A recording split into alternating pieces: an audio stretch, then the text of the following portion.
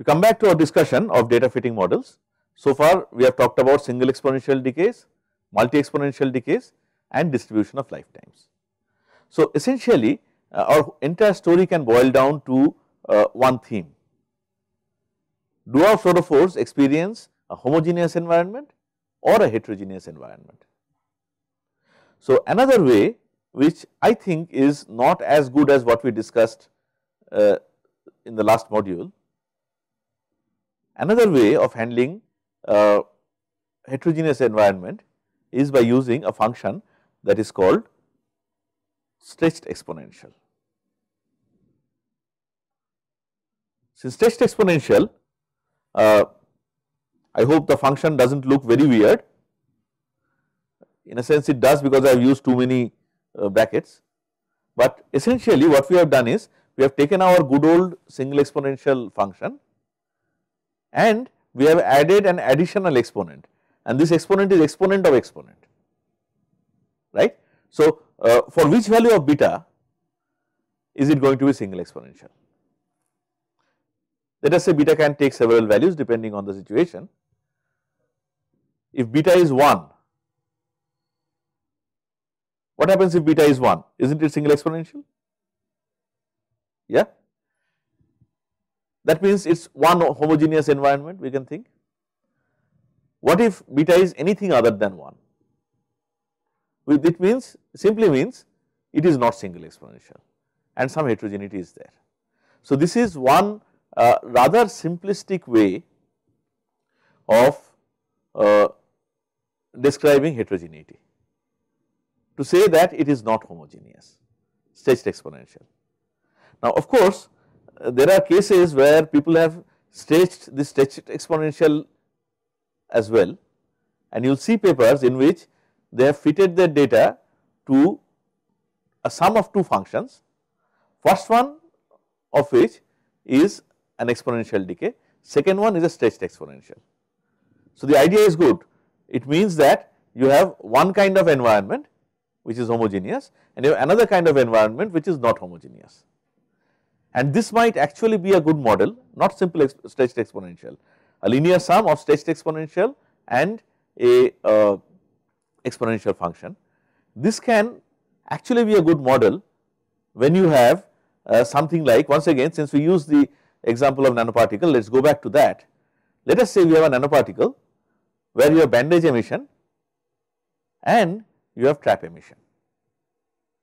Bandage emission is more homogeneous, we can expect that should be an exponential decay, but traps there can be of many kinds.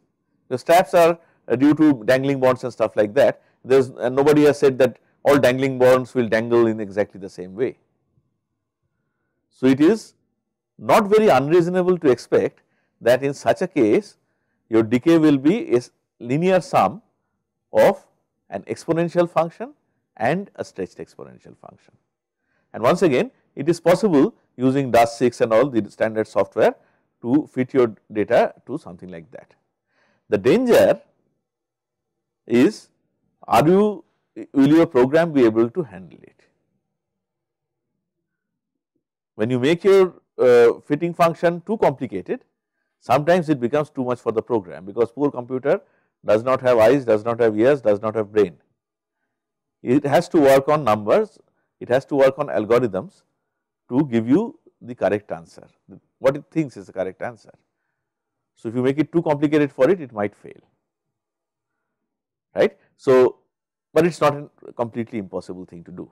So if you want a very simplistic description of a heterogeneous system, then stretched exponential is a simple way to go.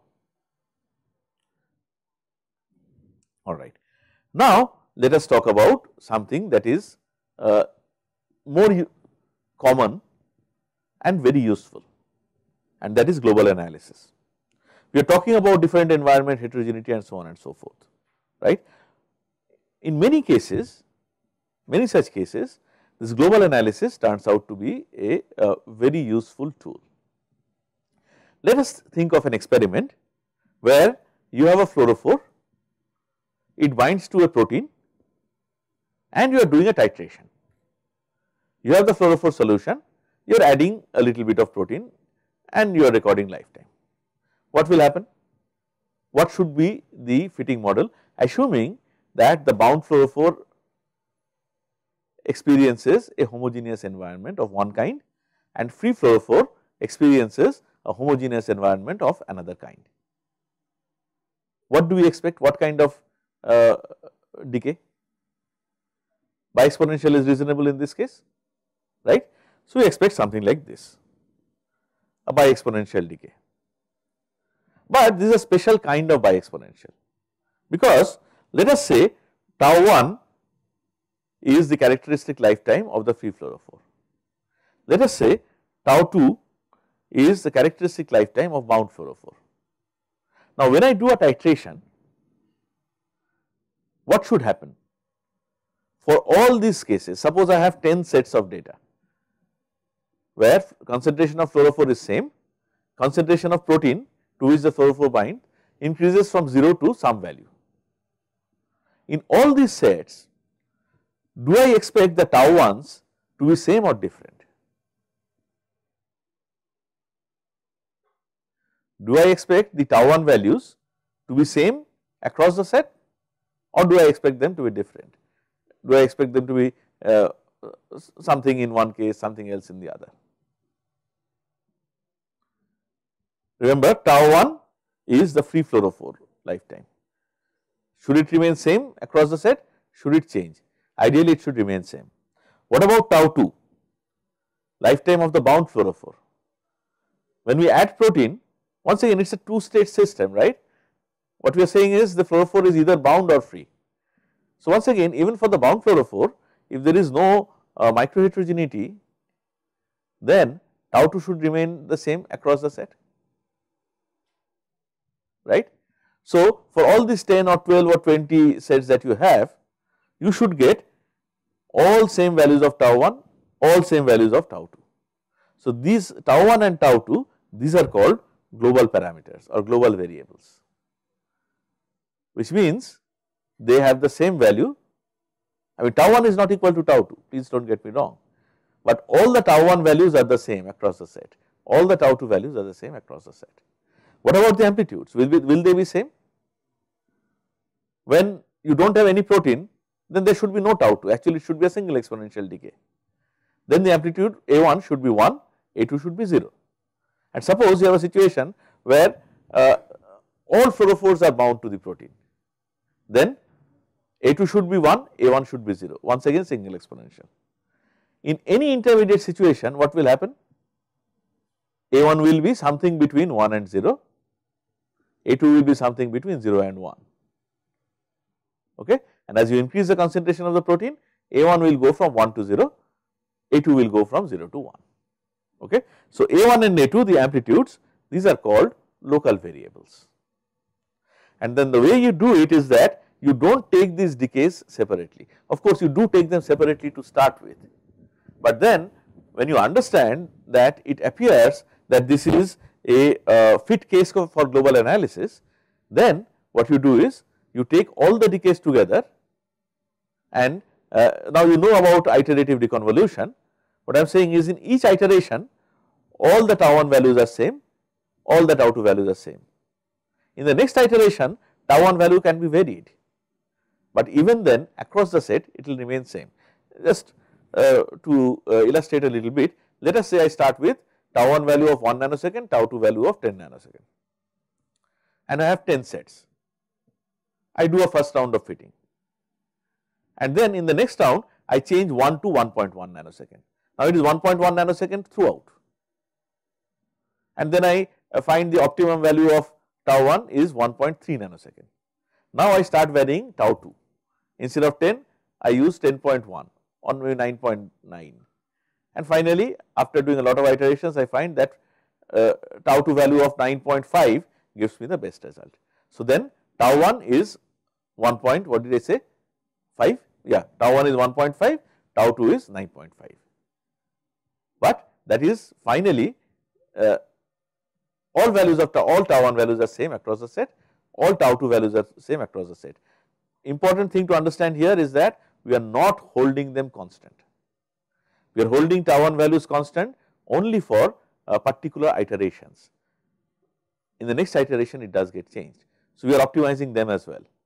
It is just that we are optimizing them in a correlated manner, where in every iteration tau 1 value throughout is same for all the throughout the set, tau 2 value throughout is same. Now, homework, is it possible, can you think of a situation where tau 1 and tau 2 are local parameters and A1 and A2 are global parameters? We can actually have that as well. Can you think of something like that?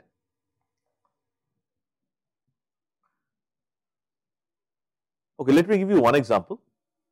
Let us say I have a fluorophore that is bound to a protein again. So, we are today we are obsessed with nanoparticles and proteins.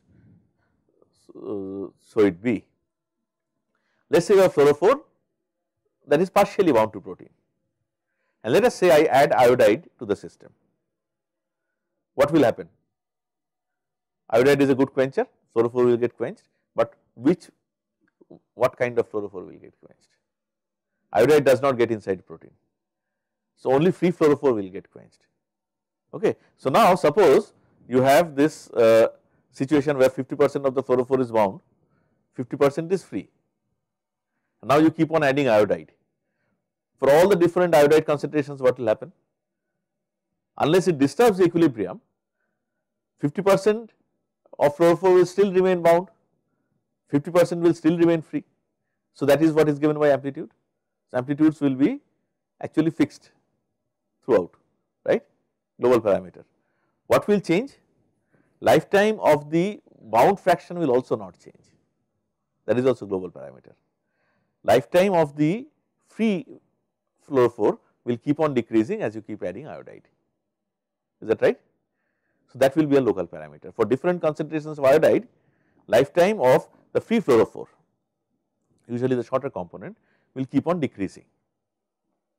Lifetime of bound fluorophore should not change, amplitudes also should not change. So, do not think that for all cases of global analysis, lifetimes are the global parameters and amplitudes are local parameters, not necessary. Alright. So, global analysis is something that is often very useful for us if our system is like that.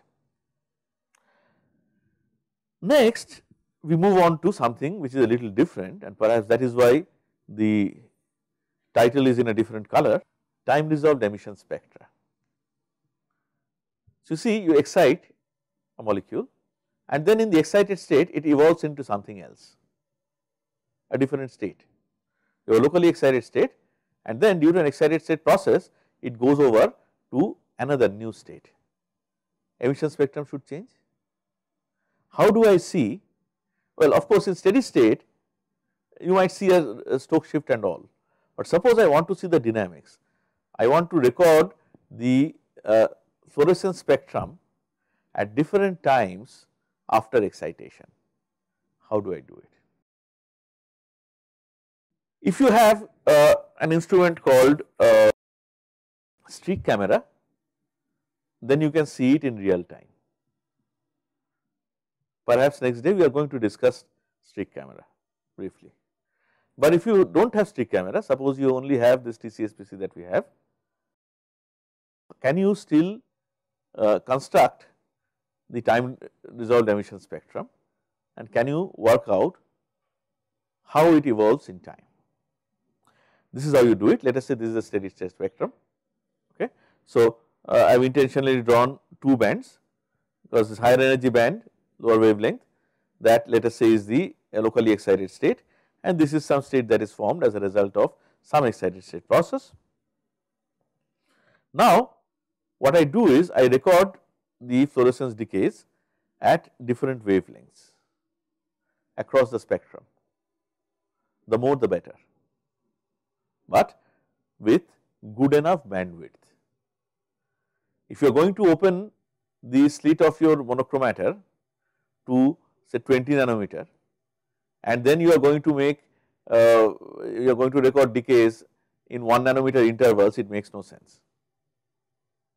So, if you are going to record decays at 5 nanometer interval, you should have a band pass of 2 nanometer, no more. So, how many decays you will be able to record across the spectrum actually depends on how strong the fluorescence is, how good a detector you have. And remember, band pass has to be such that you have good enough resolution, so that whatever you see after doing this analysis is believable. Poor band pass is going to mess up this kind of experiment completely, right. So, you record these decays. Now, I would like you to remember something. Let us say I feed this to a good old multi-exponential function. I hope you remember what this I at 0 is. The only thing I have added here is I have added lambda, because we are recording decays at different emission wavelengths. But I hope you remember that there is a relationship between intensity at time 0 and intensity of steady state, right. So, we put that, because the problem is I do not know what I0 is. Generally, when you do a time correlated single photon counting, as you might have seen when we did the lab session, you record up to 5,000 counts or 10,000 counts or 20,000 counts. So, everything seems to have the same I at time 0, which is not really the correct case, because you have recorded for different times. Even if you record for the same time, you record all the decays for 5 minutes or 10 minutes or 1 hour, whatever. Even then, it is not possible to read off I0 with any accuracy from the raw data, because do not forget that what you see is convoluted data. Instrument function is convoluted with the decay, and especially at initial times, whatever intensity you actually see is convoluted intensity. Until and unless you deconvolute, it makes no sense. That is why it is better to record the steady state spectrum and use this expression and substitute I0 by ISS divided by sum over I Ai tau I. So, this way what do you get? You get the intensity of fluorescence at any emission wavelength lambda at any time t after excitation. Now, what do you do?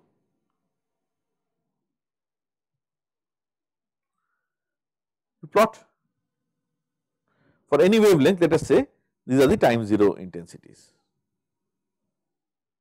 Then for another wavelength, let us say these are the time 0, time t and time t dash intensities. This for another wavelength and so on and so forth. So, now if you join all the points at time 0, you get the time 0 spectrum. You join all the points at time t, you get the emission spectrum at time t. Join all the points at time t dash, you get the emission spectrum at time t dash.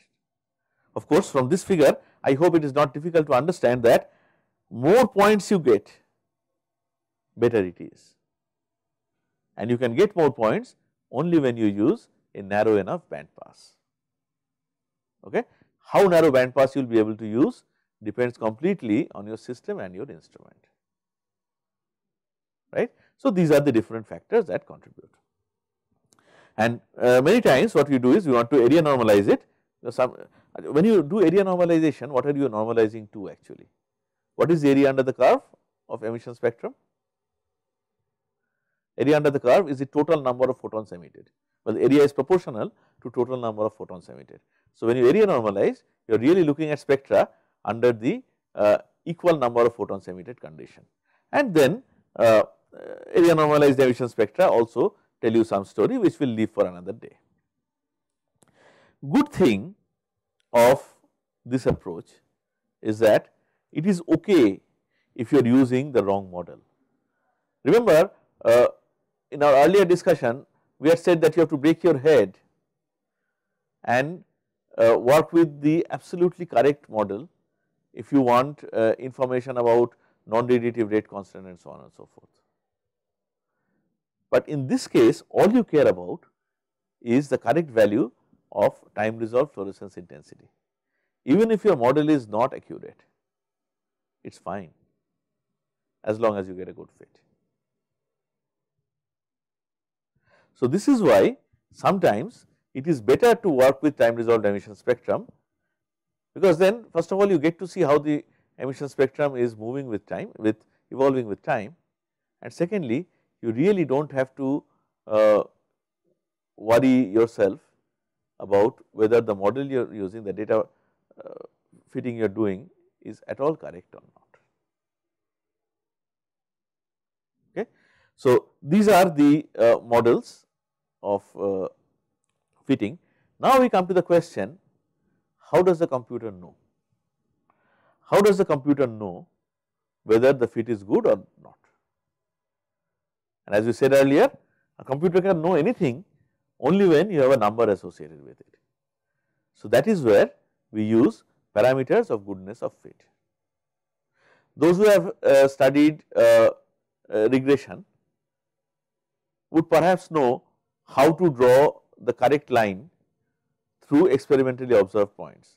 In good old days, when we used to draw graphs on graph paper, we had to do this calculation manually, use a ruler and actually draw. Now, when you fit your data to a straight line or any function, polynomial or whatever, your computer actually does this. It tries to see how good the fit is by looking at some number, and the easiest number you can think of is standard deviation. Okay. You have some experimental points, you draw a fitting curve. If standard deviation is small, then you have a good fit. The problem is how small is small, how good is good. Fortunately, when you do photon counting, it becomes a little easier to answer that question. So, the parameter of goodness of fit that is used is reduced chi-square. Now, the expression that you see right now is not reduced chi-square completely, it is on the way to reduce chi-square, it is chi-square. But let us see what we have here. What is the denominator? Sigma k square, sigma standard deviation, right, square of standard deviation, variance. And what is all this n at Tk and Nc at Tk? N at Tk is the experimentally observed data at point Tk, actually I do not know why I have written I, it is not I, it is Tk, and Nc at Tk is the fitting data after convolution at the same time Tk. What do we have in the numerator? You have the difference between the experimental value and the fit, and you have taken square of that. What is the denominator? Sigma k square. What should the ratio be? Forget the summation for the moment. Just this fraction, n at Tk minus Nc at Tk whole square divided by sigma k square. What should it be for a good fit? Denominator, okay, I have not said what the denominator is. Denominator is square root of n at Tk. Now, where did that come from? That came from because of the noise model. When you do photon counting, the noise model is Poissonian, and the noise is square root of count. So, this is well known. This you can find even in, say, Banwell's book chapter 1, okay, and that is the theoretical limit to the noise, and you cannot have less noise than this, you cannot have less variation than this. Okay. So, here in this expression of chi-square, in the denominator your sigma k square, you can think that is the theoretical error, best possible theoretical error. In the numerator, n at Tk minus Nc at Tk whole square, you can think it is the actual experimental error. So, I am taking a ratio of experimental error and theoretical error. When a good fit, what should this ratio be? Multiple choice question, 0.1, 1, 10, 100, 1, right? It should be as close to the theoretical error as possible. But then so far we have neglected this summation altogether. It is not good enough to look at one point, isn't it? You should look at all the points. So, when you sum over all the points, what does this become? For every point, this ratio should be ideally 1, and you are summing up by say n number of points, small n. What should you get? You should get n, but it is a little tedious to keep remembering n all the time. So, what you do is you divide by n minus p. Okay. So, this is what it is, chi square is sum over k equal to 1 to n at tk minus nc at tk whole square divided by n at tk. Where did this denominator n at tk come from? From here, sigma k equal to square root of n at tk. So, square of sigma k, so this square root is gone. So, now when you take this chi square and divide by n minus p, where small n is the number of data points and p is the number of floating parameters, actually not fitting, floating parameters. What is the meaning of floating parameters? Suppose you have bi-exponential decay, then what is the number of floating parameters? A1, tau 1 and tau 2, 3. I did not say A2 because A2 is just 1 minus A1. Now see, what is the value of small n? Typically in a TCSPC experiment, what would the value of small n be? How many points would you have? At least 500. If I leave the choice to you, it will be 16,000 because you always work at 7 picosecond per channel, right? And sometimes 16,000 might be required, 500 at least. And what will be the number of floating points? Unless you are fitting to 100 exponential or something, number of floating points will be small, 2, 3, 4. So, what is say 1000 minus 3? Practically 1000, a little less than 1000. So, now if you see this expression of chi r square, reduced chi square, it is chi square divided by small n minus p. What is the value of chi square? Value of chi square is about n for a good fit. Denominator is also approximately n. So, what should n by n be? 1. So, for a good fit, reduced chi square should be, it is never equal to 1, should be close to 1. So, I would say anything within 1.1 is good, but one point that is important to remember, and this is something that is not followed carefully by practitioners of this field, is that it should be close to 1, okay, but it should be greater than 1 for two reasons. First of all, when you take this ratio, you have experimental error in the numerator, theoretical error in the denominator. Experimental error can never be less than the theoretical limit of error. If that were the case, then you would be doing better than the best possible, unphysical. Moreover, the denominator here, when you work out reduced chi square, denominator is not exactly n, but it is n minus p. Numerator is close to n, right? So, numerator should be a little more than the denominator here also, okay, because p we are I mean as first approximation we can neglect, but actually we cannot. 1000 minus 3 is not 1000, it is 997. So, chi square would better be more than 1. There are plenty of reports in literature and I am going to show you one after this, and in fact even in established textbook it is often said that something between 0.9 to 1.1 is okay, it is not. 1.1 is okay, 0.9 or even 0.99 or 0.98 are not, because if you write that, then you are saying that your error is less than the theoretical limit. So, either you are wrong or this theoretical limit is wrong. So, if you get less than 1, you would like to fit your data once again. Alright. So, this is one parameter of goodness of fit, reduced chi square. There is one more. Well, there are plenty, but commonly used there is one more. See, there is a problem with reduced chi square, and the problem is you are taking a summation over all data points. So, it is possible that error in one side is accidentally offset by error on the other.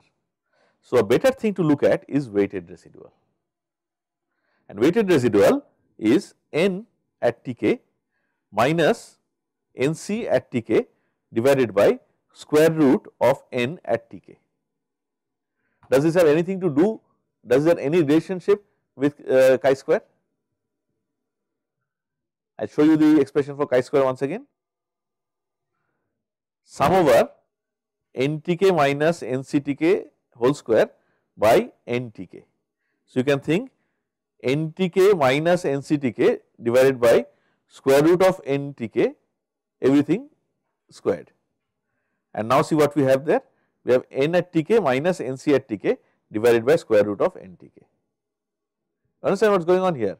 If I say this is R at Tk, this expression we have for residual, if I say this is R value at Tk, will you agree with me that this chi square here is sum over K RTK, RTK square actually, RTK square, okay, understood. So, residual and chi square are well different ways of looking at the same thing, but the advantage of residual is that this residual you have defined point by point. So, what you can do is you can plot the residual as a function of time, and here of course I am not happy with this because chi square is reported to be 0.85 reduced chi square and I do not believe it, but if you neglect that for the moment and look at the residual, you see the upper residual is actually a good fit because you have even distribution on both sides and it should be within the limit of 4, too much of distribution is also not good, and in the lower one is definitely not a good fit. Chi square is bad 3.81, but more importantly you can see where you are going wrong, and when you know where you are going wrong, especially if it is a multi-exponential fit, if you know that you are going wrong in the long time, you can try to play around with the long time. If you know you are going around in the short time, you can try to play around with the short time constant. So, this is why residuals are more helpful than reduced chi square. So, reduced chi square may not be enough. Now, one thing I would like to draw your attention to is this. Look at the expression once again, weighted residuals. What would happen if I did not have the denominator? I can plot that as well. What would it look like? Look at this shape and then try to tell me what this residual would look like if I did not divide it by square root of N at Tk. Yeah? It would look like a damped oscillation, because see what is the denominator, N at Tk, as Tk increases N goes down, right, unless it is a rise or something. So, as N goes down, the what is the error, square root of N, that also becomes smaller. So, if you do not have the denominator, if you only take N at Tk minus Nc at Tk, you are going to get an damped oscillation.